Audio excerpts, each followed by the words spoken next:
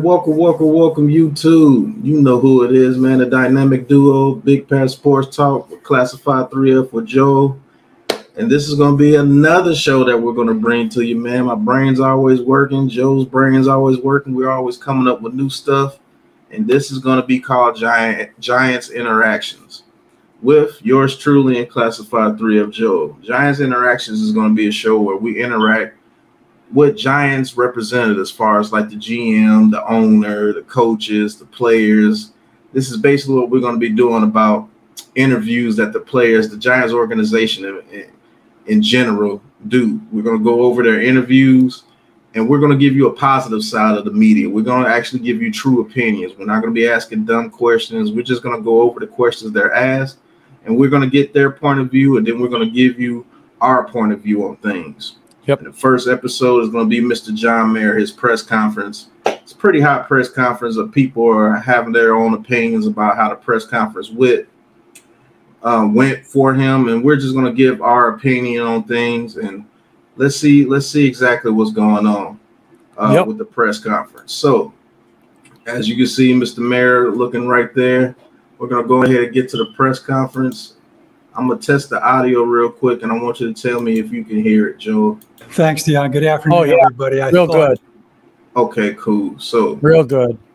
But I see a lot of people, Pat, though, that are like, hey, did you guys see the press conference? Hey, did you guys see what John Mara said? Hey, did I, so we see you guys out there asking these questions, of content you want to see. So that's what we're going to go for. Please, drop a comment down below, like, subscribe, ring that bell, get notified when we're doing more of these types of videos. If there's something you guys want to see, we're listening. We're listening to you guys, so bring the questions, bring the heat, bring what you want to see out of a YouTube content creator. We'll definitely look at it and figure out a way to try to make it presentable. Exactly, man. We listen to the fans, and exactly what this guy normally does. So we're going to listen to the fans and give you what you want. Let's get into this press conference. Thanks, Dion. Good afternoon, everybody. I thought in light of the events that have taken place over the last couple of days that I ought to give you the opportunity to ask some questions. So let's get right into it and get started. Bruce Beck, NBC. John, you made two big changes this week, changes again. Why should Giants fans believe you will get it right this time? All right, now this is the part where we hear the question. We're going to give our point of view first, and then we're going to let John Mara answer. Now, the question was asked, why should we trust that John Mara get it right this time? I'm going to go first. I'm going to say this. He hasn't given us a reason to trust it that he can get it right this time. He got it wrong when he fired Tom Coughlin and kept Reese. Reese wanted to keep his job, so he did a immaculate amount of spending for that 1 year. It did work out for 1 year, even though most Giants fans call that 2016 season a fluke. And after that, it's been downhill since. We've been through 1, 2, 3 coaches, McAdoo, Sherman, and Judge. We've been through 3 coaches in 5 years? 3 coaches in 5 years since that time. And he hasn't given you a reason to think that he can get it right. He didn't get it right with Dave Gettleman, and he didn't get it right with the 3 coaches that followed with Dave Gettleman. So I don't think he has a ground to stand on to say that he can get it right. We just have to trust him. We're Giants fans, and we just have to trust him. So, Joe, what do you think about that? Side with the fans here on this right now, because I've witnessed, the Maras and what they do to a football team from his father all the way up till now. It took a long time for Wellington Mara to earn the trust of this franchise, was as bad as it was in the 70s. And now, John's getting an exact taste of what that was like for 10 bad years. But,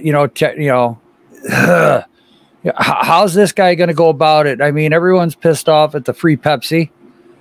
You have 4 season tickets. You only get 1. Okay. That was a clown show. Him not coming to whose jersey retirement was it? He wouldn't show his face. I think it was Strahan's. It was that was wrong. Strahan's. that was 100% wrong. There's some other Giants players that definitely need to be involved in the Ring of Honor. He hasn't stepped up and done that. He basically has ex-players turning their back on him. He has fans turning his back on him. And right now, the only correct thing John Mara can do to even have any semblance of resurrecting a fan base is just be quiet. Don't say anything. Tell us who our GM is. Step back. Let the GM do the press conferences till next year. That's about the only way he's going to get it, because fans are tired. People are starting to find out he's sticking his nose in and putting his fingers in these draft picks and making decisions with these guys and not letting people do their jobs. And people are tired of it. Yeah, I totally agree with that, Joe. I mean, I think he has been sticking his hands in a cookie jar. Him and his brother. We're going to get further along into the process with this interview, and he's going to explain some things like that as well. But as far as this first question, no, you cannot trust this guy to make the right decisions. Unfortunately, we're a franchise that cannot trust our owner right now. I know it sounds harsh, but you cannot trust him. But you know what? We are going to trust him because we're diehard Giants fans. We want to see this shit turn around. Yep. Sorry for the explicitive, but that's just how I feel right now. We don't have a choice but to trust a $1 billion owner of this franchise. I mean, he's the leader. Let's be real. He's our leader, and we have to trust him. We have to see if he can get things right. But let's see what Mr. Mayer has to say about that question. Well, I haven't given him any reason to believe that, Bruce. It's up to me to make the right choices, up to Steve and I to make the right choices going forward to earn back their trust. And that is not going to be an overnight process. That's going to take some time, but it starts with getting the general manager pick done correctly, and then with hiring the right head coach. So that's going to be a process that we're going to have to earn their trust again. And as I said, that's not going to happen overnight. Okay, I mean, that's basically what we said. Yeah, that's basically what we said. Seeing a little bit of humility here. I don't know. I judge people's facial expressions and body posture. This is a man that's been humbled. Yes. I'm looking at his face right now. This is a man that's been humbled. He looks embarrassed. It looks like he's very embarrassed to be here to answer questions like these. It looks like a guy that's been a stern talking to by his father. Yeah. I'm not going to lie to you. It's like his father has told him he's disappointed in him and the decisions he's been making, and he looks very embarrassed and a little bit sad, to be honest with you. He looks a little bit somber right here. Joe, I'd like to hear what you have to say about it, but that's my opinion. Man, I tell you, Pat, you hit the nail right on the head, and I can't add anything really more to that. I mean, Mara's been taken to the woodshed by the fans. He's got his punishment. He's understanding that punishment right now, right here with that look on his face. And he realizes that, okay, as the owner, I got to do something, right, wrong, or indifferent, right.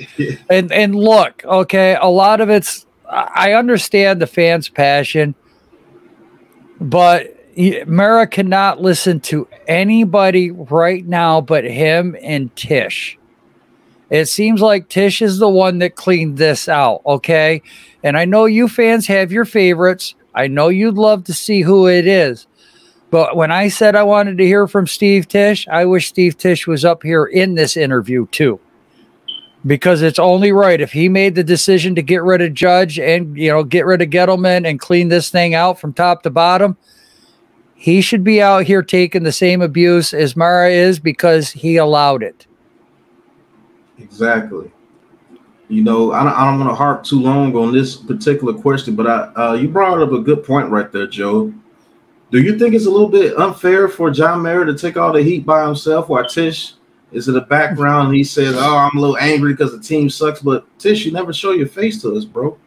Right. How about you get a little bit of this humility? How about you get a little bit of face paint and the red nose put on you as well? Right. Because you're half owner, so you got to take half the blame. That's just me. You can't just. I don't want my partner, 50% partner, to be silent. Right. If I'm gonna go on this dumpster fire and I gotta get brimstone on my ass, hey, you take a little brimstone on your ass too. You come out here and get chewed out by these fans and these people, prominent people, the Michael Strahans, the Eli Mannings, other teams. Everybody knows that the Giants is one of the best franchises that's ever graced the NFL football field. And guess what? We're down right now, and everybody's going to take their chance to ATL stompers right now. Get your jokes in. Like I said, get your face paint painted on them. And I think Tish should be right there with him in the fire, man. I do. I will give Mayor that. He showed up. He's taking the heat, bro. Yes. He's taking the heat for what he's done. And who's to say that Tish didn't have part of these situations as well? If not, that's really on him too, because you're 50% older. You should be in there voicing your opinion on things too. If you've seen things going wrong for the past 10 years, why the hell haven't we heard from you? Right. You out there in Hollywood. I know I mean, he's not a movie star, but I think he has his own production company for him. Yes, he does. And you out there, you're rubbing elbows with the rich and the wealthy and the stars and all those people. But take some time to come to your organization and get some things right. Don't just let this man sit here with egg on his face, having to eat a big piece of humble shit pie, because it's been bad. It's been bad. Right. And if you see that your partner is not making the correct decisions, and I'm 50% owner, that's like me and you, Joe, having an organization. Shit, let's just call it Big Blue Crew. We do have our own organization. I'm not trying to be brash or anything or trying to pump myself up, but we do have our own organization. That's like me letting you make decisions all day and they're the wrong decision, and I just sit back there and I'm chilling out. Well, let's just say Chris the Entertainer bagged all the Hollywood of the Giants community, because they really are. And I'm just rubbing elbows with them and doing movies and doing shows, and I ain't doing shit. While you're sitting here, you may not have the capability of making decisions, but you took it upon yourself to do it because, hey, your ego is out of whack. Right. I should be the one to come there and check that ego. And I just want to get your opinion on that, and then we're going to move to the next question. I just have to get to that, bro. I mean, I don't think there's any much I can add on. I really don't. There's nothing I can. Tish needs to come out and be, set the standard for blame just as much as Mara's doing right now.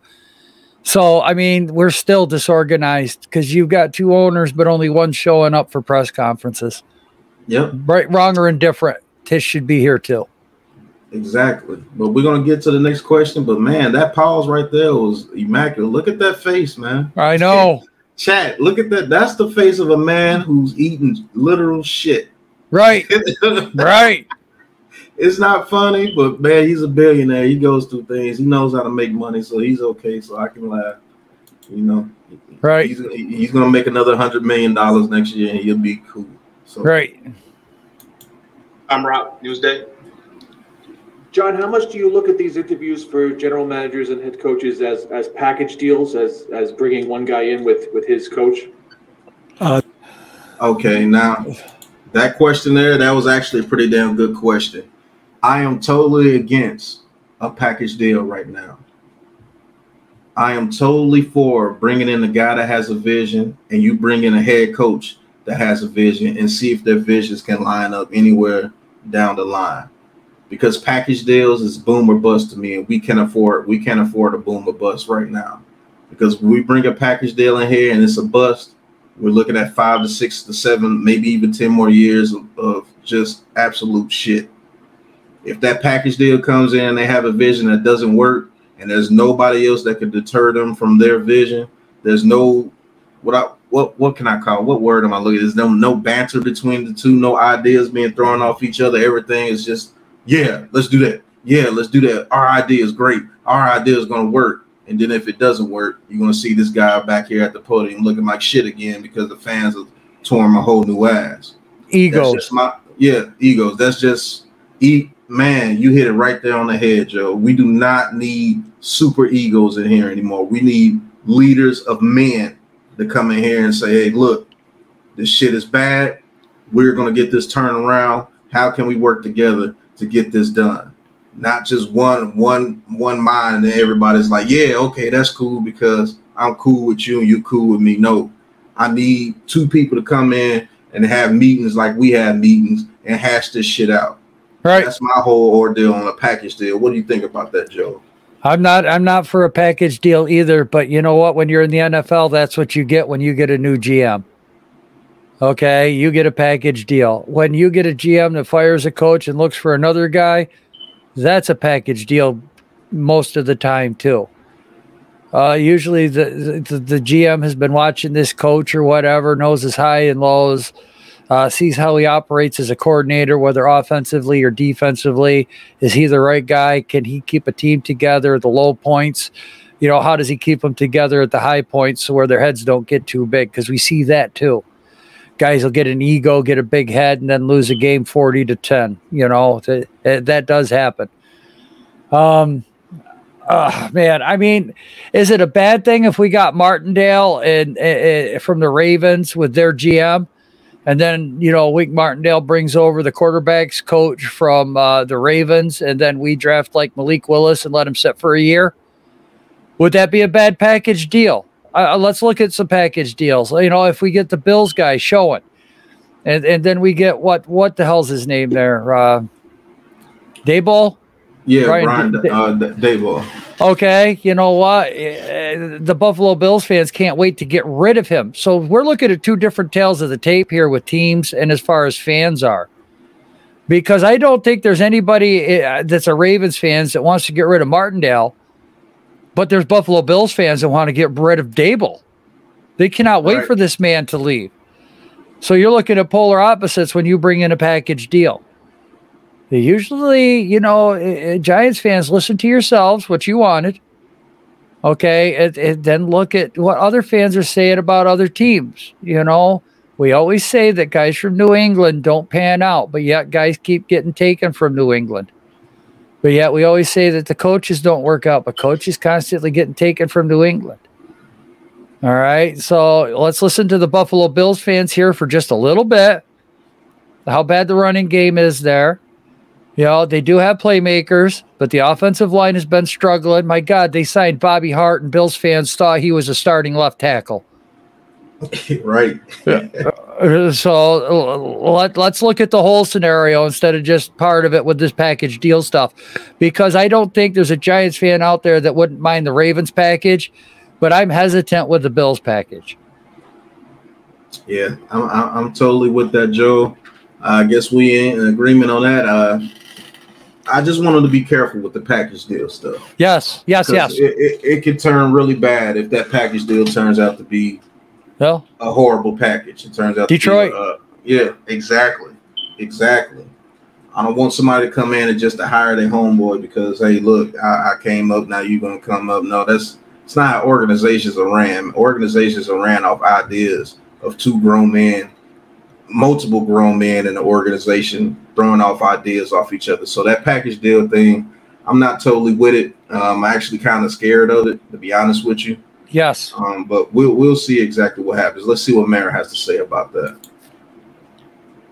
There are no package deals. I mean, each we want to get the general manager ideally done first, and obviously we'll talk about the candidates for head coach, but it's not going to be a package deal. I want to go through a complete process here, interview as many people as possible. I don't want to rush into anything. We've made that mistake in the past, and I want to make sure we get to see as many candidates as possible, ideally.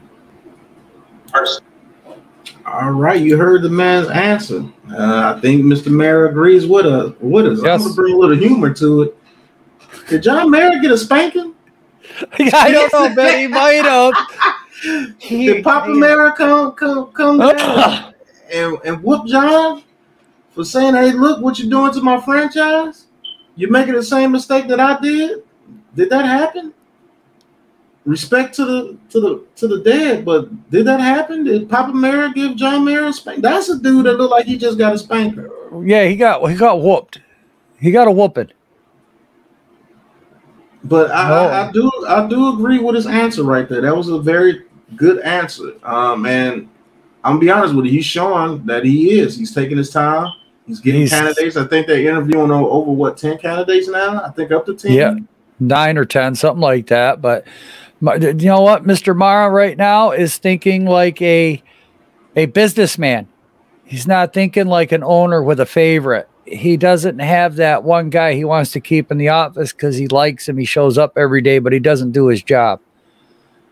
You know, he realizes that, wow, okay, this is really screwed up. And it's more than just the team and the coach. So if you're going to bring in a GM and he's already against package deals right now, I almost wonder, you know, people say Schoen's the favorite, Pat, but after hearing that, do you think Schoen's the favorite now if he was going to bring in Dabo or whatever his name is?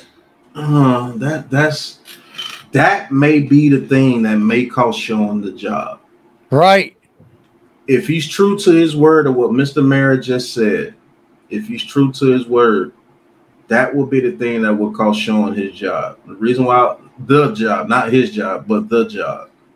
Because if he's saying, hey, look, I like you, Schoen, but we're going to look at some head coaching candidates, and if Brian Dabo becomes the best candidate, then so be it. But if he's not the best candidate, we're not going to go with Brian Dabo. And Schoen's just, I want Dabo as my coach. Right. Does that cost Schoen the job, or does he relent and let him bring in his package deal? Because if Brian Dabo comes, you know, he's going to bring on his own offensive staff, and then I guess they'll decide what the defensive staff is. But right, I don't know. That may cost Schoen the job, and if he's not chosen, I would have to think that's what happened until we get the official results of what happened. But that's what I think what would cost Schoen the job, because I'll be honest with you, he is the favorite.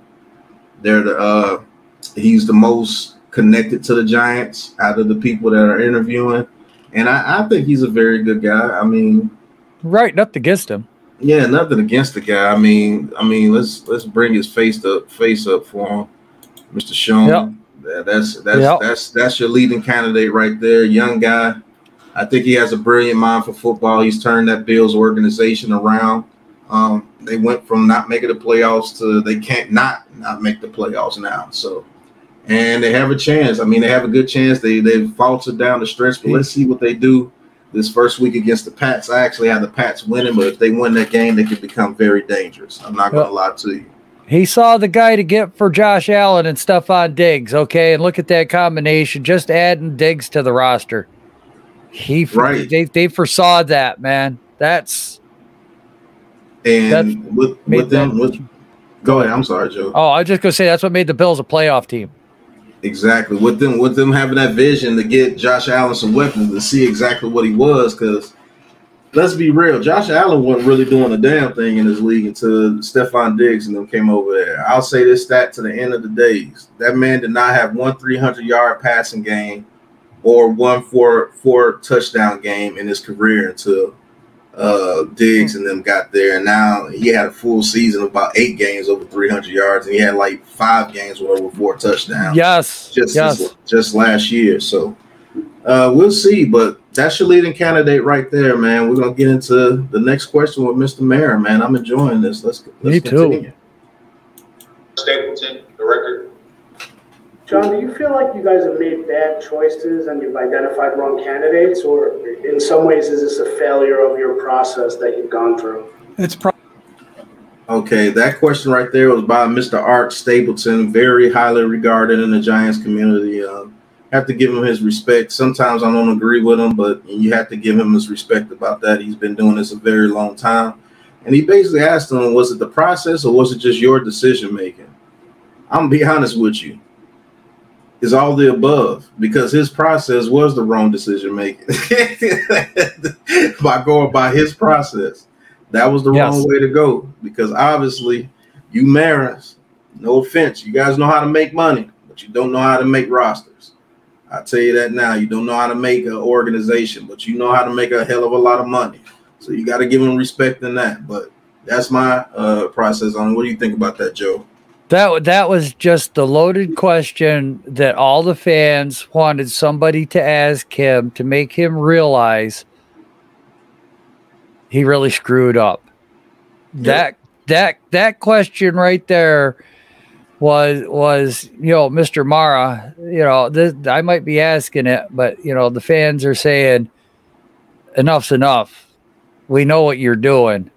Okay. But Mr. Stapleton was polite enough not to just name him and say, you screwed up. He made it the smart question of with the decisions inside. And we all know who the decision maker was. Exactly. That was just calling him out, Pat, is what he was doing. Yeah, that's what it was. We all know what it was. That's what the media does. I'm not gonna lie. I might have asked that question as well, just to see where his headspace is at. See if that. I'm looking at a guy whose ego is just looks like it's been checked. Yes. I don't know what was said in those meetings with him and Tish, but something happened. Yeah. Something happened. I don't know what it is. I'm not going to speculate if it's bad or good. But I can tell you something happened. This is not the same John Mayer. This is a man that's been humbled. And for whatever they brought into that meeting, that's what humbled him, I believe in. Yeah. Good or bad, I don't know. I think it's good for the organization. Whether it's good or bad on his part, at least the organization will be doing good. But we're going to see a little bit more about Mr. Mayer. Hopefully no news comes out about our owner, about anything coming out. You know how people do. Right. If you're not satisfying people, they try to find ways to get you in your pocket. So hopefully nothing comes out about Mr. Mayer. I think he's a stand-up guy. I think he just doesn't know what he's doing, and he got that full control that he wanted. And I think he's seeing now that that's the shit I don't want because I've turned this into absolute hell here in New York. So we're gonna go to the next question, guys. Probably all of the above, Art. I mean, you see, I don't think me and Joe are a little crazy, huh? Right. Old Pat Joe might be just on to something. We're gonna continue on. Let me stop tooting my horn. Let's continue on. We haven't necessarily made the right choices. I think looking back on our process, I wish it had been a little more extensive, that we had seen more people, and maybe taken our time a little bit more with it. And we're going to try not to make that mistake this time. Well, you don't have to worry about Eli being here no more when he was. I'm sorry, Pat. I love Eli, guys. Don't take that wrong, please. But we know that it was time to move on from Eli. And that's the only reason Gettleman got the job. Exactly. And he said it himself. He wish he would have did more of the process of thinking. I think this cat is a loyal dude, and he wanted to make Eli go out like the champion that he was, and that just happened to be the wrong decision at the time.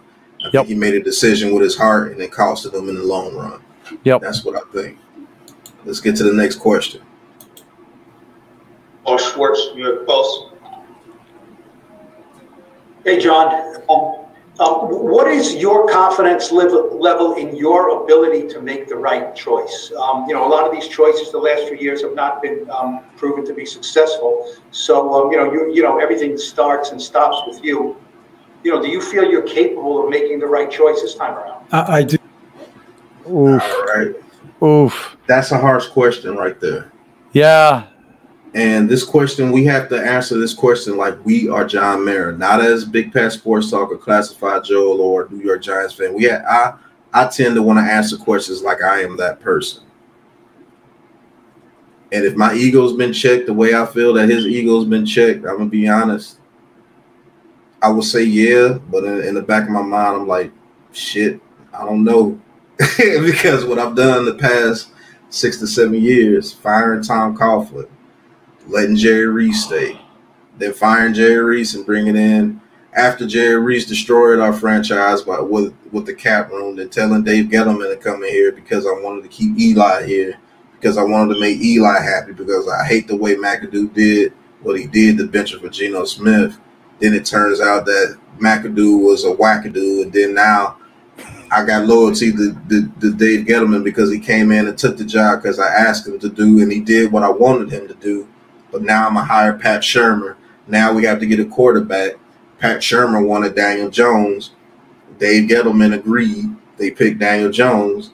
And then they eventually benched Eli anyway. So Eli went out the way that you didn't want him to go out anyway. Then Daniel Jones has a decent rookie year. Then the team quits on you with Pat Sherman the next year. And now DJ's in limbo. You don't know what DJ is after 3 years of starting. His decision making has been terrible. Then you hired Joe Judge, who was a special teams coach because he was connected to Bill Belichick. You were looking for a lifeline. You went with Bill Belichick's guy, and now it turns out that Joe Judge wasn't the guy. So in about 6 to 7 years, you've been through 4 coaches and 2 GMs, now 3 GMs. So if I'm thinking about this, I'm really like, damn, man, what the hell? Everything I'm touching is going wrong. And I probably have that face that he has right now. That's my opinion on it. What do you think about it, Joe? Listen, the correct answer for him to say right now is no, but there's no way he can say no. Exactly. He has to say yes. And the reason I say the answer is no is because we already heard rumors of him talking to Parcells. You know he's going to other people. Not only does he have to answer to Tisch, but he has to answer to the fans. And he knows he's in a lot of hot water right now. If he does not do the right things, look, let's be serious. Could the Giants be up for sale in a couple of years? You know, let's talk about the one thing that if he doesn't do this right and at least get us to a 500 or above ball club in 2 to 3 years, do you really think the fans are going to support the Giants anymore? He might be out as an owner completely. There's no way he's going to be able to take that kind of pressure after what just happened. Back to back to back to back bad coaches, and now another GM. So 3 GMs that aren't working, 4 or 5 head coaches that aren't working. He's looking for somebody. That's why I say he should say no, but he can't because the media would destroy him right now. He doesn't have a lifeline here at all. That was a very, very harsh question. Yeah, that's a damned if you do, damned if you don't question. If you say no, they're going to look at you like a buffoon, like they already look at you now. And you say yes, they're still going to look at you buffoon because of the decisions you made in the past. So that question right there is harsh. Yeah, that's a setup question. These are the questions that the media asks people. This is why I'm not a great fan of the media, but these might be the questions that need to be asked because of his decision making for the past 10 years. Let's be honest with you. For the past 2 years, because I think they handled the Odell Beckham situation wrong too. Not saying they shouldn't have got rid of Odell Beckham, but they should have checked his ego before they let it get out of hand. You were seeing that money. And just to go on what Joe said, the fans, well, the Lions owner has been owner of the Lions, and they've never won anything. The Browns owner has been owner of the Browns, and they've never won anything. Hell, it's different here. There's a different prestige here in New York. We are considered winners. Right. To all the fans that are just fans for the past 5 to 6 years or 10 years, we are considered winners. We are considered one of the best franchises in football. So if this franchise turns into the Lions, they're going to want something done. And he's not going to have any choice but to sell because nobody will come to a franchise that's historic as the New York Giants and it's been turned to an absolute joke. Right. There's no way he'll be able to keep this franchise. And maybe that's what he was told. Ooh. See where I'm going? Yeah. Because I believe Tisch has a little bit more power than people think. Man. Because if he's 50% owner, if he's 50% owner and he gets that board on the side, guess what? Mara's overruled. Yeah. See, I didn't know Tisch was 50% owner. I didn't either. I thought he was only like a 25% or a very low percent owner. If he's 50-50, where I've been hearing he's 50-50 owner, if you guys in the chat know different, correct us. Yes. Or correct me, because I'm the one that's saying it, correct me. But if that man is 50-50 owner, all he has to do is get the people on the board on his side. A majority rule. And it's not hard when you're not winning. He's gone. All right. So that's the spanking I'm talking about right there. It's amazing what happens when you just keep rewatching a few things and really discuss and get into it, break down some stuff, some of the stuff that will pop into your head that, look, guys, man, that could very well might be why he's got that look on his face, why his shoulders are slumped, why he's not wearing a suit right now, why he has that 1,000-yard stare in his eyes. He doesn't know whether to poop or go blind. And think about, it's not about losing the franchise. Think about what that does to the Mara name. Yes. Can you imagine the New York Giants being a franchise without a Mara in there? You see what I'm saying? Yeah. Well, he's not just losing his job. He's losing a legacy. Yes. Yes. The New York Giants is Mara. Whether you people want to admit it or not, New York Giants is Mara. That's his bloodline. The New York Giants is fed Maras for damn near 8 decades? Well, since 1923 when his grandfather bought the team, and let's not forget the damn football's named after his father, the Duke. So since 1923 is now 2022, it's almost 100 years. A century. A century. Can you guys fathom that? Losing a century of work? Wow. Oof. If that happens, I'm just going to be real with you. You might have to watch out for Mara. Not because of somebody else, because of himself. Imagine him being in those dark rooms and stuff, knowing that he lost the Duke's franchise. Right. Father. Right. How's he going to tell his grandkids that they don't have the New York Giants to go work for? Right.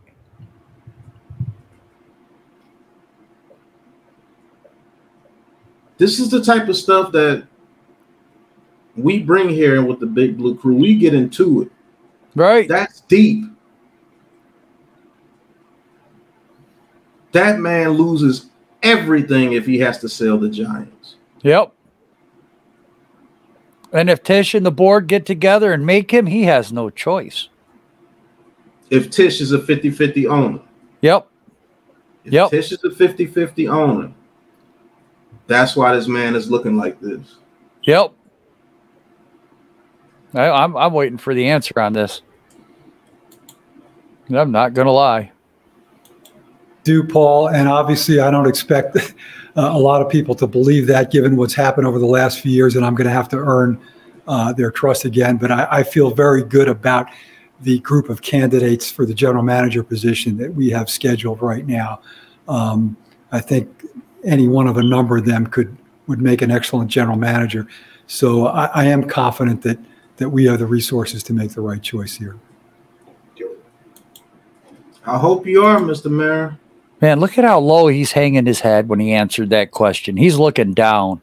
He's not even looking at the guys on the screens. All right. One eye is lower than the other.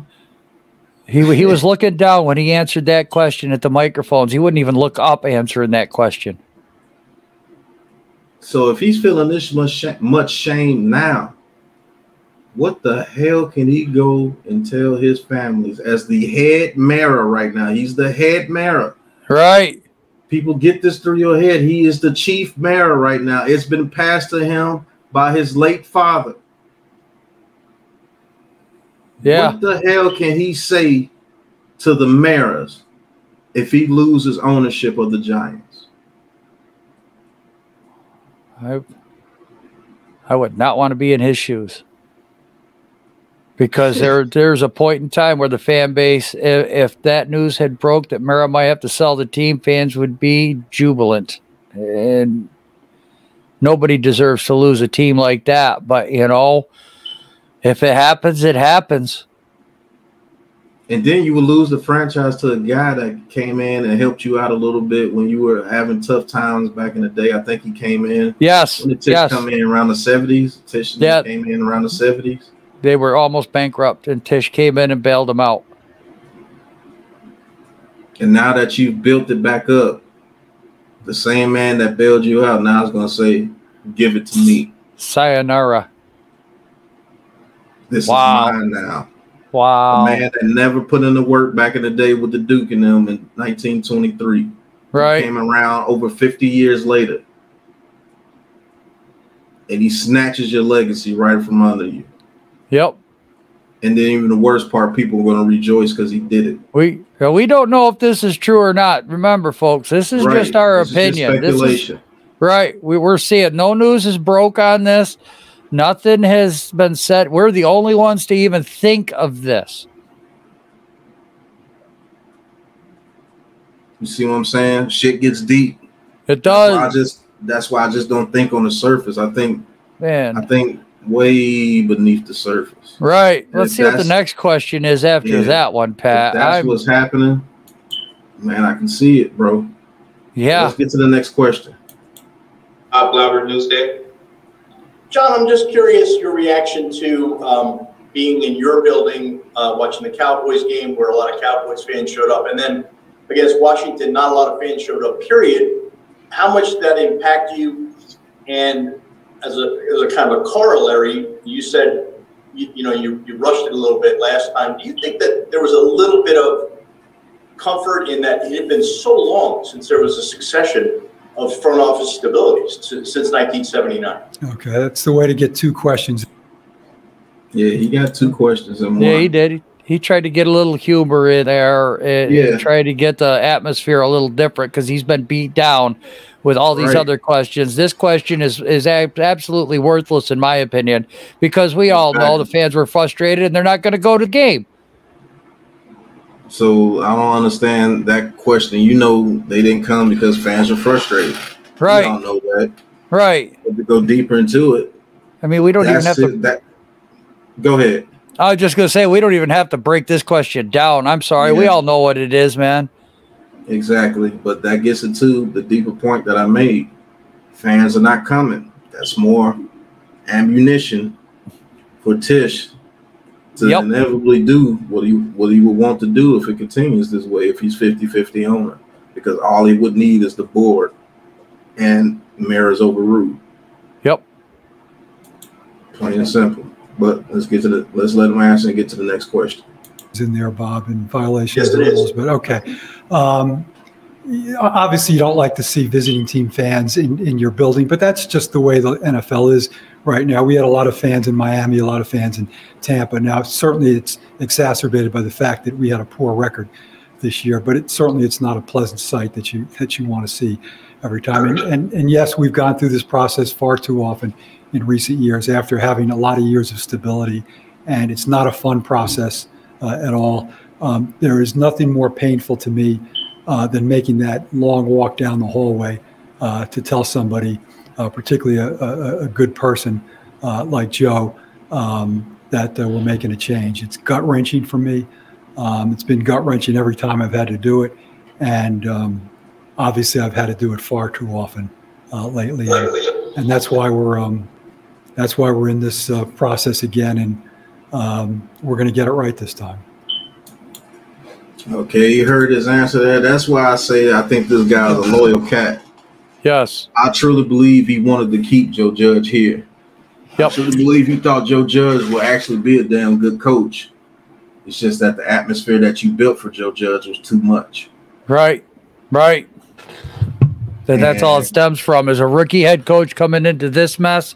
If we had a veteran coach that came in and just got burned out in 3 years, and he says, I can't do it anymore, and then bring in somebody like Judge, and you've got the front office cleaned out, you've got a new GM, you've got a new scouting department where things didn't have to be so violent in the turnaround procedure, Judge might have succeeded here. Yeah, but I think not having that good foundation is what really hurt Joe Judge. And as you can see by the premium detail that he gave, he said he hates walking down that hall and going to tell a guy that he actually has. I think he had respect for Joe Judge, to be honest with you. Yeah. And go and tell Joe Judge, hey, look, I know I said what I said about a month or so earlier, but my hands are tied, and I'm gonna have to let you go. Knowing in the back of your mind, you're letting go because of decisions that you've made. Yes. Yes. And it's not entirely his fault. He came in and gave the best effort that he could for what he had. And I think it hit him hard too, seeing all those clown pictures of everything of Joe Judge, knowing that decisions that he's previously made is making this to where this man, his first time being a head coach, he has to go through this. And I think he'll be glad to cut Joe Judge a check for the next 3 years. I think he will. Right. To be honest with you. And if there was some way he could bring him back to the organization, I think if Joe Judge wanted to come back in some form of way later on down the line, I think Mara still has the team. He would gladly welcome Joe Judge back. Right. I don't see it, but yeah, if that was to arise. I don't see it, but if that opportunity came back to where Joe Judge wanted to be, let's just say a personnel type guy. Right. But look at his face. Yep. He knows it. He knows it. Yep. But that's what I get from it. What you think about it, Joe? I'm getting the same thing, my guy. The same thing. You know, every time we hear this and we break it down, I can't wait to hear the next question. I'm just you liking this so far, huh? Dude, this is amazing. I love this stuff, man. This is, you know, we're going into thoughts and details nobody's even talking about yet. This is blowing my mind because I didn't even think about any of this stuff until we'll, you know, break down interviews and stuff. Exactly. That's why I did it. Let's get into the next segment. Joe Jones, NFL Network. Hey, John, I'm curious if there was a last straw for Joe Judge and where, if anywhere, does that 11-minute address, where, as you well know, he took some, veiled shots at your former coach and also a division opponent, obviously. That's a question that a lot of people want to hear an answer to. Was there a last straw for Joe Judge and all that and this and that and Pat and Joe, you're so stupid, you're crazy. You want Joe Judge back? Well, I said, yeah, I want him back if we can't get a prominent head coach. But I took my clown nose and my face paint and I took it proudly. Right. But I will say this, there wasn't a last straw on his part. If there was a last straw, it was on Tish's part. Yes. Yes. But and not the on fans. his part. Yep, Tish part and the fans. Yes. The quarterback sneaks thing, that might have did Joe Judge in with Tish and the fans, but not this guy. I think he wanted to really bring Joe Judge back. And what everybody says, the reports are coming out, he was fighting the offensive line coach shit. I'm not going to lie to you. I would have fought him too. Right. Right. I would have fought him too because you had this offensive line looking absolute shit. Right. But I don't think it was on his part. I think he was forced to do it, and then they made him go do it. Tish didn't do it. They made John Mara walk down there and do that. Notice what he said. I hate having to do that, and I've done it too far often. Again, yep. They make him do the dirty work. They make him look like the idiot. They make him go through all the bullshit and the fire and the brimstone from the fans and get cursed out by fans. They make him say, hey, give everybody a free soda and all this bullshit. And that might have been his idea. It could have been Tish's idea, and he said, do it. And he did it. So maybe he has to play the role of Dave Gettleman now. Right. You see what I'm saying? And maybe it's for the best. I think this guy goes off into the shadows. I really do. I truly believe after this GM and head coach hiring, I don't think you're going to hear from John Mara for a long time. You shouldn't. We shouldn't hear from him. We should be hearing from the GM and the head coach. Right. Just like Dallas shouldn't be hearing from Jerry Jones, we should be hearing from Mara. Right. So what's your opinion on that right there? That question. Again, this is another one of those loaded questions that, she does a radio show. She does call-in shows. She hears the questions. So what she's trying to do right there is just ask the questions that she's getting asked. Or, sometimes these reporters ask for questions. What do you want to hear? Right. So sometimes these questions are from reporters that have put out there on Twitter or whatever. Hey, Joe, a press conference with Mara. What questions do you want us to ask? And that might have been one of them that was written in. I mean, because that doesn't really sound like a reporter question. That sounds more like a fan question. Right. And I don't like it. I don't like it at all. It puts people in bad situations when you ask questions like that. And yes, I know a lot of people don't care for John Mara right now, but he's still a human being. And human beings go through things. We've all made bad decisions in our lives. right. You live long enough, you're gonna make some decisions that are bad. You're gonna make some decisions that are great. Thank you. Yep. So I mean, that's all I already have on that question right there. You have any more on that one? If not, we're gonna go to the next. Yeah, go through it. Yeah, because I mean, obviously, I wasn't thrilled with that particular press conference, but I can't say there was one specific act that was the last straw. It was just a culmination of things. We just got to a point where I thought we had dug ourselves a hole so deep that I didn't see a clear path to getting out of it unless we completely blew it up and started all over again with a new general manager and a new head coach. I still think that there is a really good head coach inside of Joe Judge. I just felt like, given where we are right now, on the verge of bringing in a new general manager, we have to give that person the flexibility to bring in the head coach that he wants. And I think that was a large part of the decision here in making a change. I just felt like we really needed to just start from the ground up again. Yeah, with that answer, I mean, that's the correct answer to give, and honestly, I believe that's the right answer. And all in all, I think that's the right answer. You're hiring a new GM, you have to give them the flexibility to bring in the people that they want. And that's the first step in winning back this fan base too. Yep. By doing what he said right there, that's the first step he has to take to win this fan base over, and that's probably the reason why Judge is not here. If he didn't have to do that, I think him keeping Judge would have been a little bit of a stronger argument. But with everything going on, you need a new GM. Let him bring in his guys. Let's see what we can do to become a winning football team again. Yeah, but like I said earlier, he has respect for Joe Judge. He still said there's a good head coach in there with Joe Judge. It's just that the situation that we had no choice. Right. And I believe he had no choice, going back to what I said earlier. I think Tish and them came and say, hey, look, you don't blow this up, we're going to blow it up for real. Right. If you don't blow this up, we're going to blow this thing up for real. And he didn't have a choice. Right. Can you imagine the conversation that he had to have with Joe Judge when he had to fire him? Oof. Damn, that's hard. Right. Right. People don't think about things like that, but we'll go to the next question. I believe that was a hard process for him. Thank you. I'm Ken with AP. Hey, John, how you doing? Good, Tom. How are you? Good.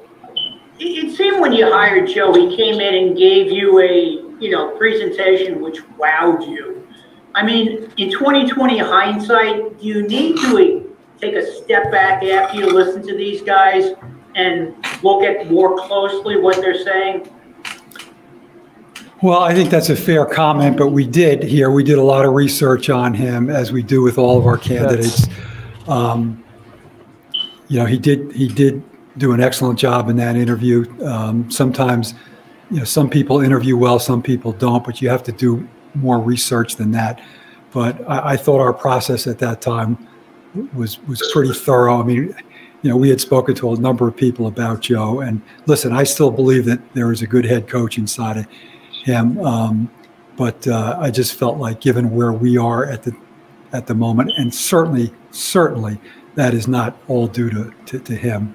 But given where we are right now, I felt like we needed a clean sweep. Thank you. So with that question right there is a little dumb little question there. Of course, he did his research on Joe Judge before he hired him. Right. And no, there wasn't no special press conference. He won over him because he had the job already when he gave the press conference. So that was a fan question as well. Yep. And like I said, he said it again. I think there's a good head coach of Joe Judge, and I really think that dude believes that. Honestly. it unfortunately, Judge isn't here no more, Pat. So I mean, people need to just stop talking about it. You know, Right. we're moving forward, and I loved it when you didn't pause it right there. Let's just, you know, continue on, and anything with Judge or anything to do with that, I think we ought to just listen to it, let it play through, talk about it at the end, and you know, it's something we're going to have to get over as a fan base, because I still see people on Twitter, you know, that are still blowing up about Judge and still talking about him. It's got to stop. Right. He's gone. He's no longer here. You got your wish. All right. Let's continue. Ian O'Connor, you were close. Hey, John, for those of us old enough to remember, the back-to-back quarterback sneaks sort of brought back the memories of the Bigpatsport fumble and that period of time, which obviously is not a pleasant memory for you, but did that sequence really make this situation, as far as bringing him back, completely untenable? How much did that play into it? You know, obviously those weren't my favorite play calls in the world. I wish we had run that back when Bigpatsport. I'll pause it right there. That was a good comeback. that was. He said, I wish we would have ran a quarterback sneak with Bigpatsport, but. Right now, Pat, these reporters are trying to get him to say something about what got Joe Judge fired. Right. So that they can run with it. I'm glad you see it. And this is what the media does. Yes. So we're going to continue on. Like I said, that's another stupid Joe Judge question. Oh, the two quarterback sneaks. Right. It happened already, man. It's done with. But good comeback by Marin right there. I like that one. I was here, but you know, Ian, that was just one minor factor in the overall scheme of things. Obviously not what I was looking for watching the game, but you know, you can point to any number of play calls that any of us could have second guessed, but it was a bit of a surprise to me. Let's put it that way. And Doug, The Athletic. Hey, John, you know, as you referenced, you fired a lot of people over the last couple of years. But what do you say to the fact that your brother is still senior vice president of player personnel, your nephew's co-director of player personnel, and there's a perception that there isn't really accountability for family members who have had prominent roles during this stretch? Well, that. All right. Good question. That's a good question right there. So basically asking, why is Chris Marin and your nephew still here? That's what the question ultimately means. Right. And I'm going to tell you why they're still there. They're freaking Maras. Right. They're always going to be there. Yep. This is their bloodline, like I said earlier. You're not going to get rid of Chris Marin and his nephew. At the very best, they will keep their positions, but they will have to shut their mouths. But you're not going to get that satisfaction. You're not going to take that from them. It's his freaking family. It's a Mara thing. They're going to be there. Right. If you had this franchise, you would have your people in there making money as well. Whether or not you let them make decisions, that's on you. But like I always said in the past, I would keep them right there at their positions. And if they suck that bad, I say, look, you're going to keep that position. I'm not going to embarrass you, but you shut the hell up and let me get some people in here that can run it. And I'll just pay them extra, but they won't have the title. That's what I would do for family. That's called loyalty. And this is a loyal dude. He's not going to embarrass his family that way. He's not. They're freaking Maras. That's my opinion on it. You go ahead, Joe. No, because, I mean, you're looking at the guys that are going to take over this team when something happens to him.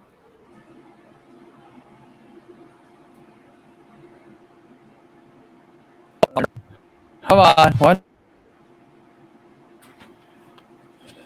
There we go. Okay. Thank you, Spectrum. You know, look, these are the guys that are going to be taking over this team. They're going to be the future owners. They're going to have to learn football somehow, some way, some shape, some form. And with what John Mara is going through right now might be the best learning curve that these boys are going to ever get. After being in this franchise for I don't know how long Chris Mara and his nephew have been here, but they definitely witnessed all the mistakes, all the misfortunes, all the wrong turns. All right, now they're going to have to learn from those mistakes and not repeat history, because John Mara has repeated history from the 70s. Bad decisions, bad choices, mostly on his part, hiring the wrong people, not letting the right people have control. So if we get rid of them, okay, they're not going to have much football knowledge as to the internal workings of the scouting department. They're not going to be in the facility to learn what's going on with the training staff. They're not going to be in there to learn about player development. They're not going to know a good player from a bad player. So if they need to sign a contract for somebody, they're not going to know just exactly what to look for, whether that player is a good player or a bad player. Now, if somebody calls you an asshole, that's not a reason to not sign somebody. You know, it might be true. You might be an asshole. Okay. You're going to have to get over that ego part of it, but they've got to learn. So, and if Pat says you let them sit in there, they keep their title, they're not doing anything, but they're still learning how to operate a football team. So it's better them doing this where they can't do much harm rather than being the owner and doing a lot of harm. Exactly. Exactly. I couldn't put that better, Joe. People are going to have to learn that, man. This is about a family. This is about a lineage. This is about a culture. That's true culture there. There's a Mara culture with the New York Giants. And it's going to stay Mara. And as long as Mara is there, it's going to be Mara. That's it. That's final. Whether you like it or not. Yep. Next question. Perception has been created by you and others, and the reality is that in terms of my brother spends most of his time doing evaluation of college players. His grades go into our system, and he participates in the draft. All personnel decisions in this building, and this has always been the case, have been made by the general manager and the head coach. When they agree on a personnel decision, they come to me with it, and as long as they're both in agreement, I okay it. The only times I would possibly not do that is if there was an off-the-field conduct issue. So Chris is a very skilled evaluator, but he does not have any authority here other than the fact that I will go to him on occasion and ask him about players. Tim is probably the most respected guy we have in this building. Coaches, front office staff, the general manager go to him, ask his advice on players because he is a good evaluator. He's worked his way up from the bottom, and he's earned his stripes. He does not have any authority here. The personnel decisions have always been made and will always be made by the general manager and the head coach. If they agree on a draft pick, on a UFA, then I'm going to okay it 99.99% of the time. The only time I will raise an issue about it is if there is a conduct issue. I'll question them about it. I'll make them defend their positions, and I'll make sure that they're on the same page. But at the end of the day, if they're in agreement, then that's the decision we're going with. Okay, you heard that answer right there. Now, my question is, with us, do you believe it? That's the question you have to ask. Do you believe it? In some parts I do, and in some parts I don't. I do believe he wants his general manager and his coach to be in one accord and choose the players that they want to choose. Right. But I do believe this guy took overhandled little things and he started making decisions for himself. Do I believe Chris Mara doesn't have any authority to make some decisions? Yes. But I think he went to his brother, them being Maras, and he said, I really like this guy. And I think he said, we're going to go with this guy. Now, the even better question to ask was Dave Gettleman and Joe Judge on one accord? Or was Dave Gettleman and Patrick Sermon on one accord? Or was Dave Gettleman and McAdoo on one accord? Right. Was it Dave Gettleman throwing up some people out there that he liked and he just went with it? They never talked about it or anything? See, there's a discord somewhere. Right, right. In the ranks. And we all know you don't call Chris Mara an asshole. Right. So if that happened, that means Chris Mara did have some decisions on making personnel decisions. You see what I'm saying? Yes. Yes. That's why I don't believe it. I want to get your full take on that. That's why, man, I'm enjoying it. Go ahead. Give me your take on it, Joe. Man, I tell you, all I can say is I don't believe him right there. I think Chris Mara is making decisions.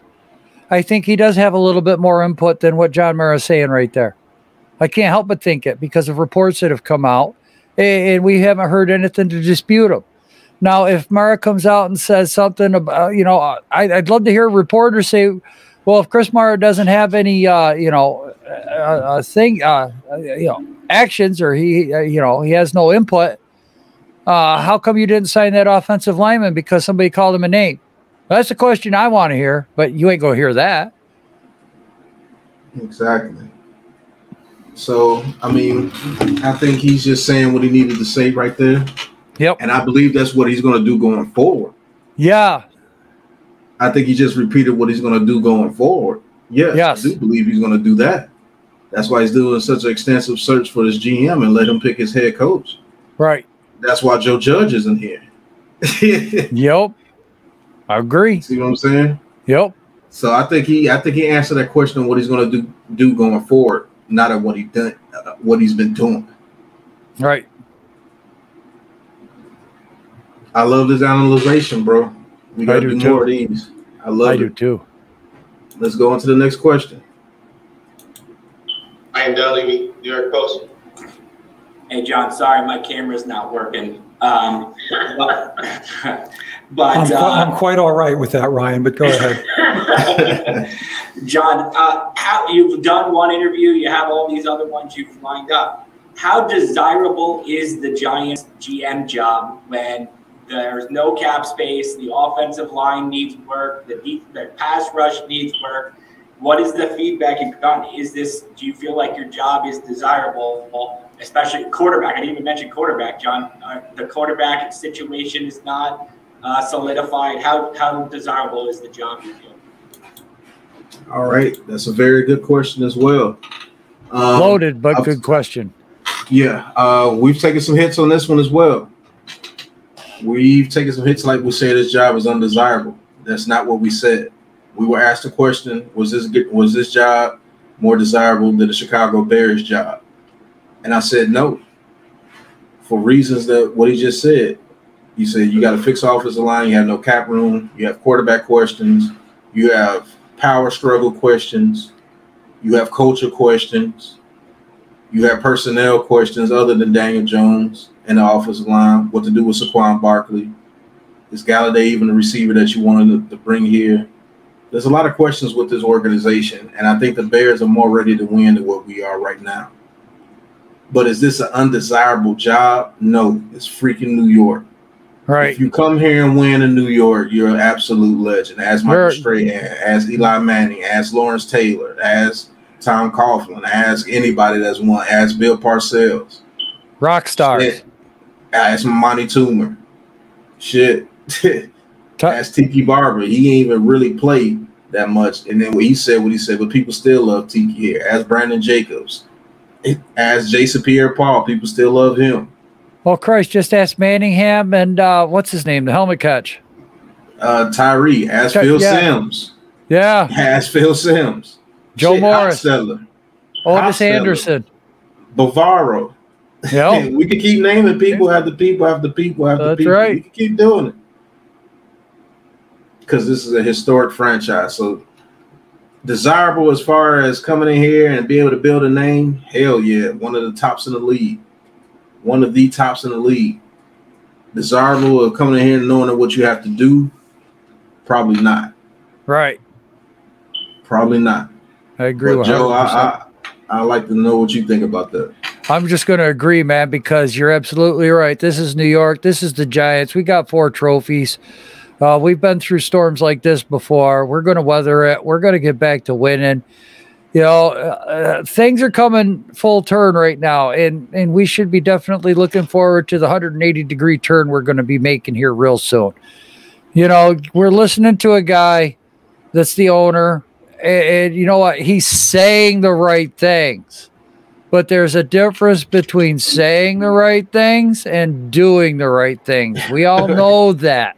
Right. So now it's more of him doing and less talking.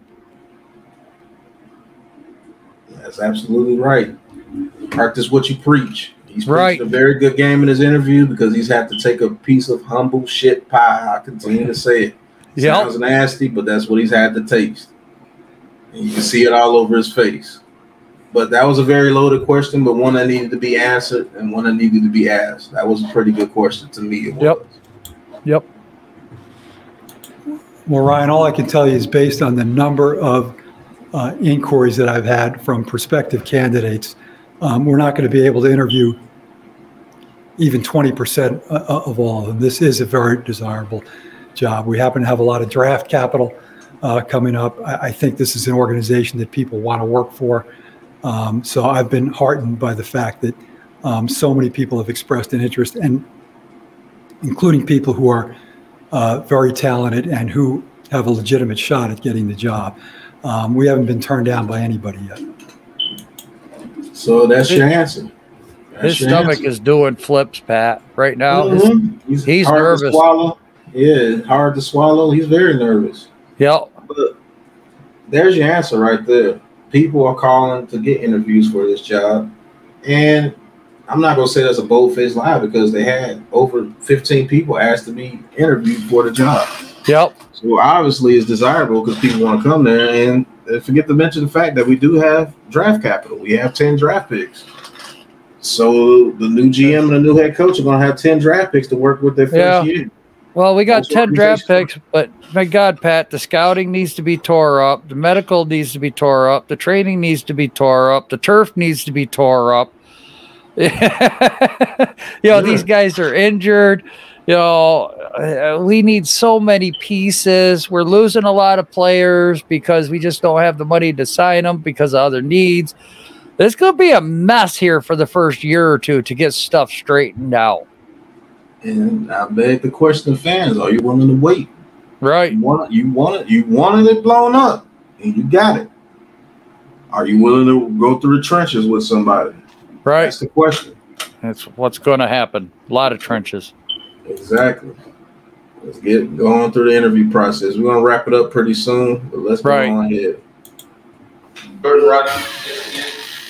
Hey, John. If I could just follow up on your answer before about Chris and Tim and everyone, and also then ask you, how you guys came up with the list of GM candidates. But I'm curious, do you think that them being part of ownership doesn't hold maybe more sway than if it was somebody else? That doesn't make any sense. But I kind of see what he's trying to get at. He's trying to say that, look, you got family members in the scouting department. Don't they have a little bit more authority than what you're saying that they have? I mean, yeah, you can go that route if you want to. I kind of get it, but yeah, he just didn't word it right at all. And he already answered that question earlier. Right. But we'll continue on. Unless you have something else to put on. No, that's it. That's sway in terms of what?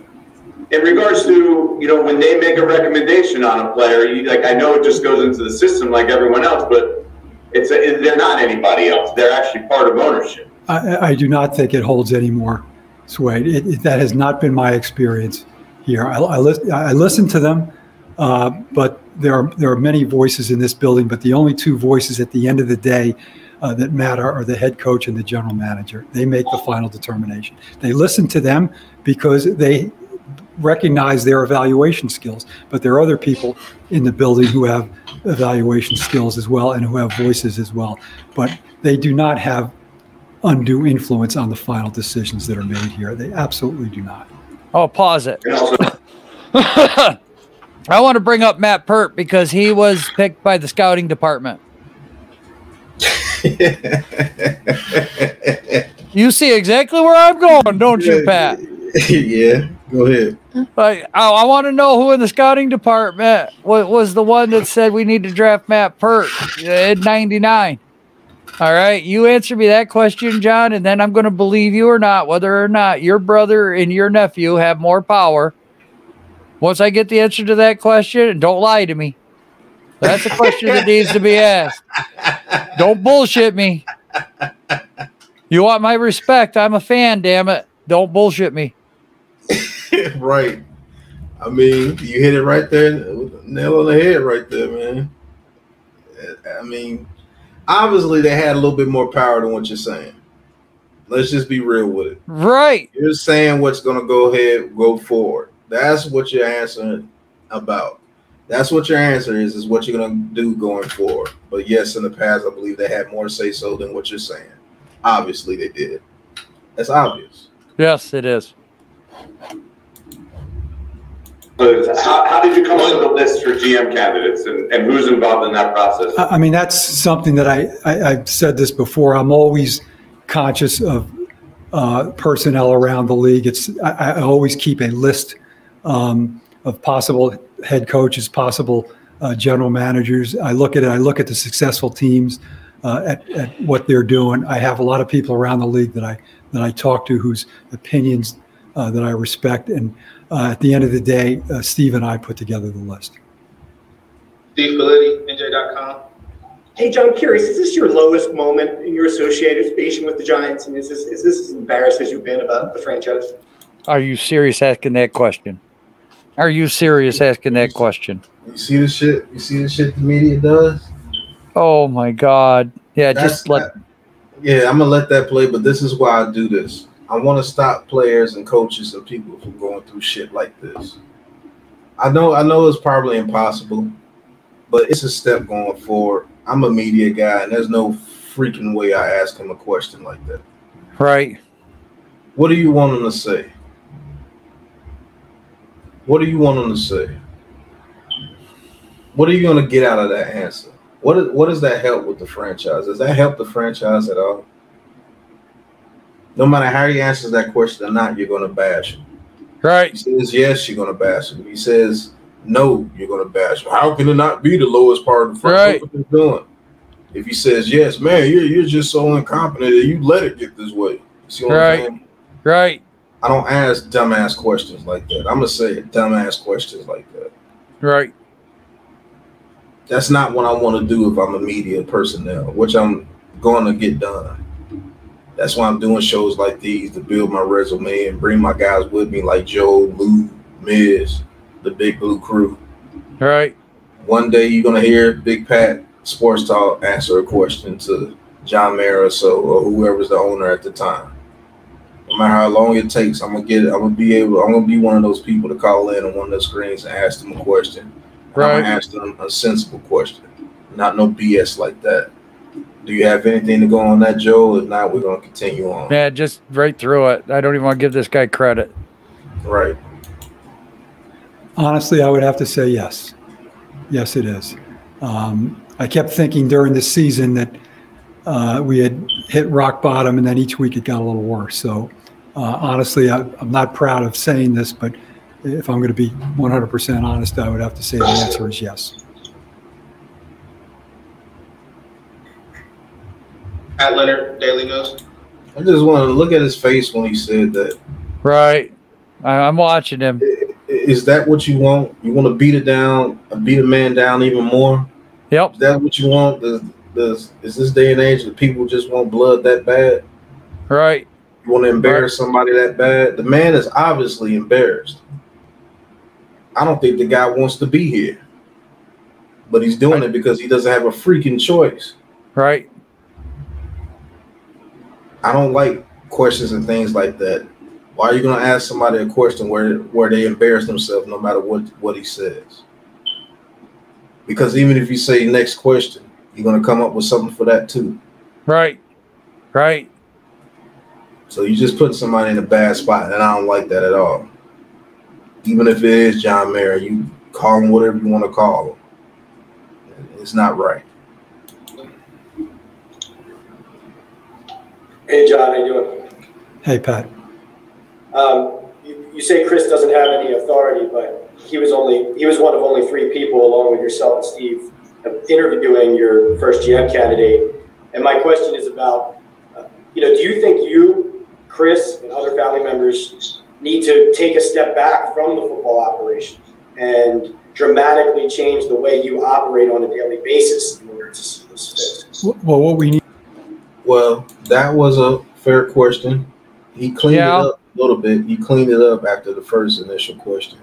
Because if you would have ended it that way, I would have said he's a freaking mayor. He's teaching them how to get things done. Because maybe if I pass anything and he wants his brother to take over before the grandkids, right? Yes, I will have him there to see how the interview process and things go. But then he said on the other side, Do you think you guys need to take a step back? And honestly, yes, I think they do need to take a step back. I think they've been heavily involved in everything that's been going on with this organization, and it hasn't worked out. It's turned into a shitstorm. Right. So I believe, yes, they do have to take a step back. That's my perspective on it. I think they had a stronghold on things, and I think that rubbed a lot of people the wrong way, and I think a lot of people stopped doing their damn jobs. Yep. Because if they have no faith in you, why the fuck are they coming to work? Right. That's my perspective on it. What do you think about it, Joe? Ben, I can't add anything to it. I mean, it is what it is. We've harped on this and harped on it. I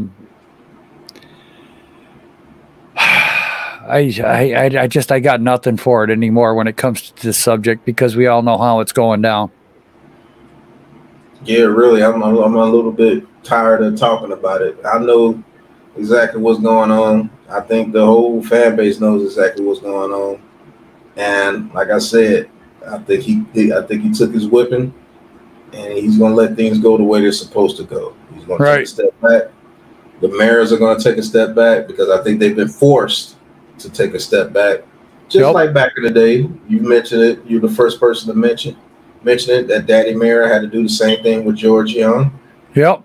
They made him take a step back because he was ruining a franchise full of championships. And Tim Mara, his nephew, is the one that wrestled the power from him and brought in Young, him in the NFL. So, I mean, that's what I get about it. Joe, if you have anything else to add on it, if not, we're gonna go ahead and finish out this interview, and we're gonna wrap it up. Yeah, I feel finish this thing out. All right. Need to do is to hire the right general manager to oversee the football operations, and that's what this process is about. I mean, you make it sound like we're having undue influence on the football operations here. I've said this repeatedly. For whatever reason, you guys keep asking me about it. It's the general manager and the head coach that are most important people in this building in terms of making personnel decisions. Chris is in those interviews because he's part of ownership, and I value his opinion. I value his skills, and I want him in there. At the end of the day, I'll listen to him, but it'll be Steve Tisch and myself who make the final decision. We'll take two more. Zach Rosenblatt, Ralph Facciano. Zach Rosenblatt. John, in the past, you've admitted that there were some mistakes made in the 2018 and 2019 off seasons. I'm curious if you regret bringing Dave back these last 2 years, and why you felt it was the right decision to let him close out the season as you were getting ahead. All right, that question there. Do you regret bringing Dave back? What is he supposed to say right there? That's why we're finna wrap this up soon, because I believe the question after this is going to be just as stupid. So that's the last question we're going to hear. What is he supposed to say? I don't get it. I mean, Joe, you take it. I don't get what. Look, I don't know what the dilemma is with the media and why we have to talk about everything that's happened in the past. Look, I know history dictates what you do going forward. I think everybody that's ever learned anything about history realizes you learn from your past mistakes, but you have to have a vision going forward.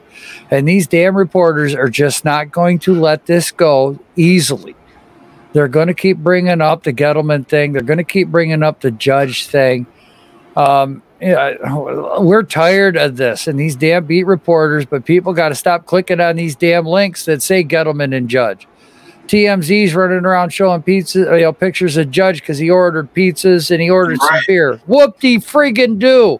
I just got fired. You think I'm not going to eat pizza and drink beer? Are you serious? Man, I might even order sushi for all I got. I'll get a Japanese, Chinese chef in here and do it right on my wok. Shit. I'm going to relax for a little bit. I've had a strenuous 2 freaking years between the fan base, ownership, and trying to trying to fist fight coaches. Because you know what? More power to him. Grab a fishing pole, get in a boat. Grab a 6-pack, 12, whatever. Go out there and drink all day. I don't care what you do afterwards. This stuff needs to stop, man. It's like we keep getting the questions, who do you like for the next GM? And then we get questions of, well, Judge screwed it up, or Gettleman sucked so bad. Look what he did. Look, it's done. It's over with. It's gone. It's history. It's bad history.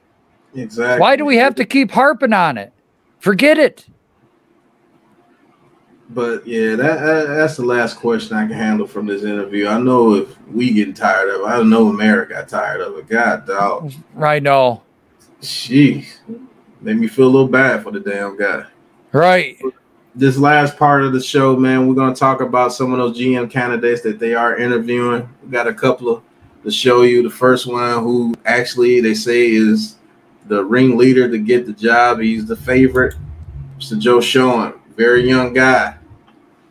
Knows what he's doing over there with the Bills. Helped build the Bills into a playoff contender every year and a championship contender. I think they made the AFC championship not too long ago.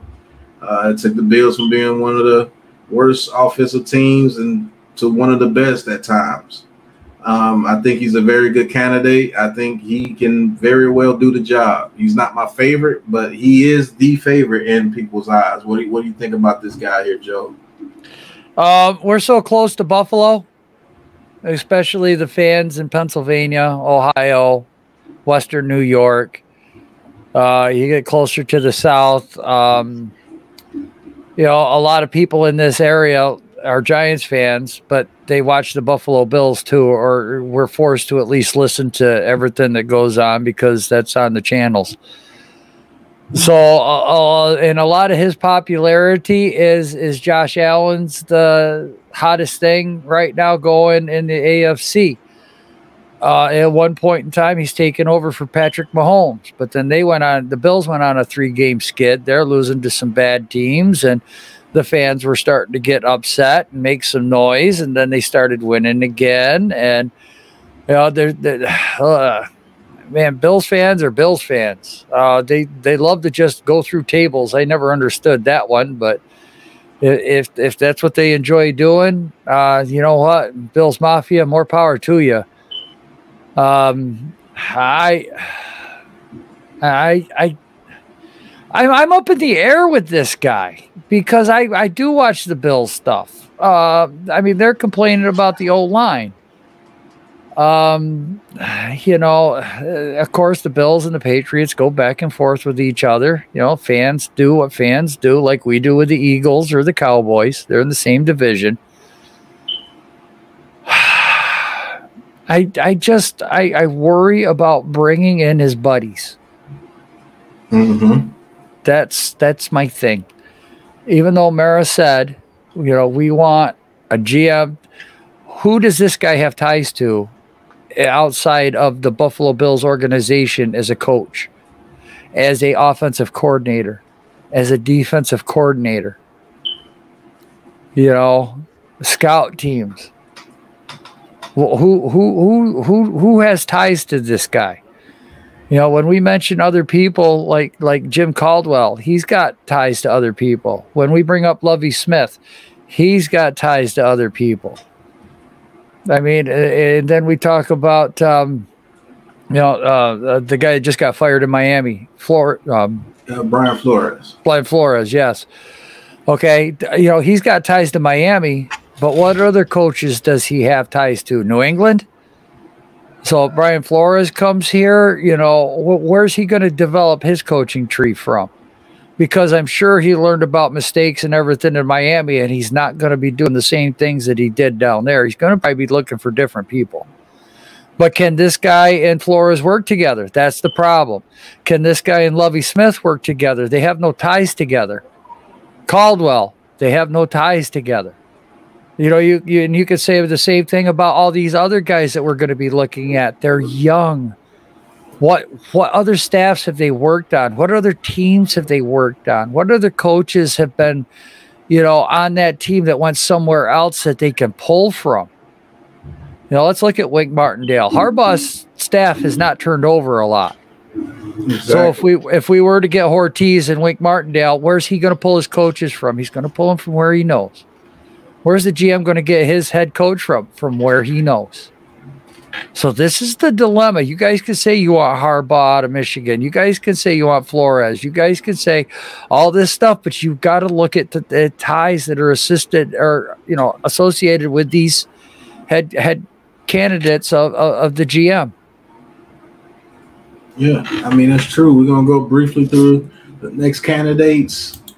This guy here, no, this is not J. Cole. This is Ryan Poles. Man, he looks like a young J. Cole, but this is Ryan Poles, guy from Kansas City, and has been through every single step of scouting. This is my favorite candidate here.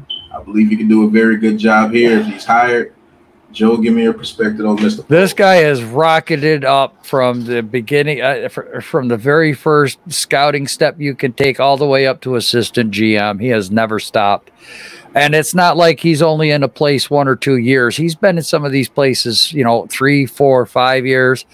So he started out at one spot 3 years, went up to the next spot, was there 4 years, went to the next spot, was 3 years, went to the next spot, was 5 years. And he just recently became assistant GM. If the Chiefs have that much faith in this guy to make him an assistant GM and keep him on the staff to coach, you know, the development tree and skyrocket this guy up, this means he's got talent. They're not going to do this with just some Tom, Dick, or Harry. You know, hey, look at that Chiefs team these last 5 years. They're developing. They built an offensive line. That was a problem. They knew it after the Super Bowl last year, and they hit on some guys. This guy knows talent. This guy understands what it takes to be a scout. This guy knows what it takes to be a GM and build an offensive line and where to create the benefactors on your team. You know, working with contracts with Tyreek Hill, Kelsey, Mahomes, you know, some of these other guys. He got Tyrann Mathieu, the Honey Badger, in there. But look at the players this guy's bringing in. Right. My top candidate. That's all I have to say about that. Me too. My top candidate. Here's my second. Yes. Mr. Joel Ortiz. Yes. More Ravens. All I gotta say is he worked on Ozzie Newsome. That's all I gotta say. What you got? What you got? I'm gonna go with that, man. Ozzie Newsome, the greatest GM the last 25 years. You can't change my mind with that. The way that this Ravens team is built. If you learned under him, he learned anything. If he only learned a third of what Ozzie Newsome knew, I want him. If we can't get polls, I want this guy. That's all I got to say. Now we got Mr. Ed Dodds from the Indianapolis Colts. Like this guy as well. He knows how to build an offensive line, and hey, that's damn good with me because the offensive line is what we need. So if you hire him, I wouldn't be mad with this pick at all. Joe, give me your perspective. Look, this guy knows talent. This guy knows how to build a team. I mean, look at the running back. Look at the wide receivers. Look at that defense on the Colts. Look at the guys that this guy has had the opportunity to bring into this team. You know, was Carson Wentz the smartest move? No, but he was probably the only move, even though that might bite him in the butt for a couple of years. You know, Wentz has definitely got some progress, and Frank Reich's the coach. You know, they let Frank Reich get who he wants. Yep. Isn't that what we want out of our GM? Exactly. That's about all I got to say. The guy knows how to build. He knows how to draft players. He knows how to bring them in. Exactly. What more can you ask for? And the last guy we're going to talk about tonight, Mr. Adam Peters from the San Francisco 49ers, helped build that 49ers roster with his guy, Jimmy G. Ooh-wee. Can he get a playoff win against Dallas this upcoming weekend, man? We'll see. But just to get into it, he actually built the offensive line with the 49ers as well. He did the bold move of getting Williams from the Washington football team. Yep. He had that injury. He said he wasn't going back to the Washington football team because his training staff misdiagnosed him. Hey, yep. Giants fans, have you heard that before? Right. He got Williams. He got some other offensive linemen there. They have one of the best offensive lines in football, one of the best running games in football. And, man, you got to get this credit for getting Mr. Deebo Samuel. I think he's climbing up charts as one of the best receivers in the league right now. And George Kittle may be the best tight end in the league. But, Joe, give me your perspective before we get out of here. Man, I was just going to say Kittle right there between them two. Wow, what playmakers, what stars, 3rd round, 2nd round. Wow. Look, this is God damn it, I can't remember his name. The GM. For the 49ers. John Lynch, thank you. This is John Lynch's right-hand man. This guy is literally been called John Lynch's right-hand man. He's involved an awful lot when it comes to activities inside that 49ers organization. John Lynch respects his opinion a lot. If John Lynch can respect this man's opinion, I believe that this man could. Now, look, for me, there's a 49ers rivalry. All right. I hate the 49ers, but that's from the 80s. But if this man could come in here and do what he did from the 49ers to the Giants in 2 years, good draft picks, not giving up a lot of equity, good contracts, getting the right players in here. I don't know if there's really a guy that we listed the last 4 guys that's a can't miss. Right. I like all these guys. I'm not gonna lie to you. I wouldn't be mad with either one of them. I just think Ryan Poles will be the best one for it, but I'm starting to like this guy Adam Peters a lot more too, because if he was John Lynch's right-hand man, usually what that means is he's telling John Lynch, hey, look, I got some guys for you.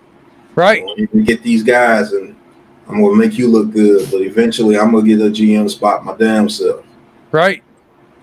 But I think the 49ers will miss this guy if he leaves to get a GM position wherever he goes. I think he will definitely be missed.